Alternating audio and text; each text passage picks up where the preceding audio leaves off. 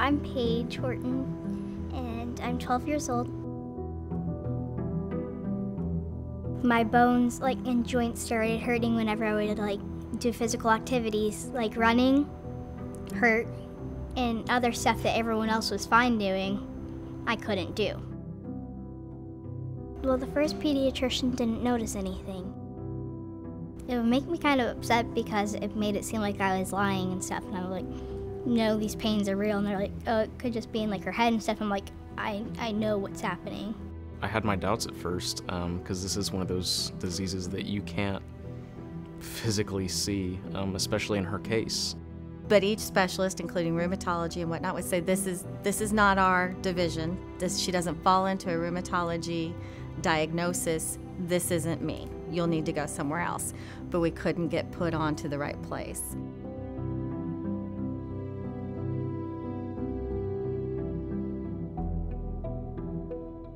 She had a number of stiff joints, so she couldn't extend her fingers as much as typical. She couldn't raise her arms above her shoulders very easily. And all of those are features that you can see in lysosomal storage diseases.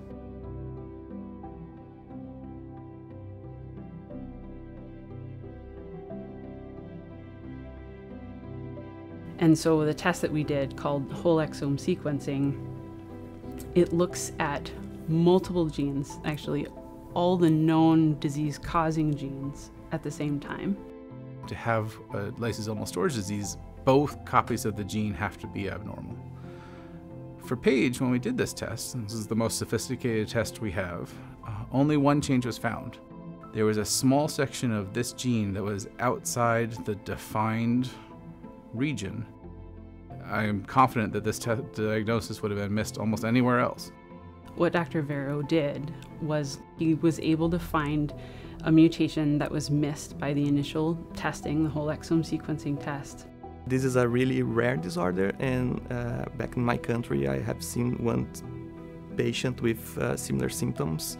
That's what made me go a little bit deeper.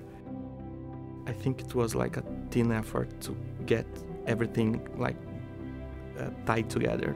Usually is that what we do here at Mayo, right? We always want to give something more to the families. So she has a disease called Merito-Lemay syndrome. It's also known as mucopolysaccharidosis type 6. It's a progressive disease that affects many organs. Undiagnosed and untreated, it gets worse and worse and worse over time, and patients typically die. I have an enzyme deficiency. It doesn't take care of waste products. It causes bones to change, shape, and not form correctly, and just a bunch of other stuff.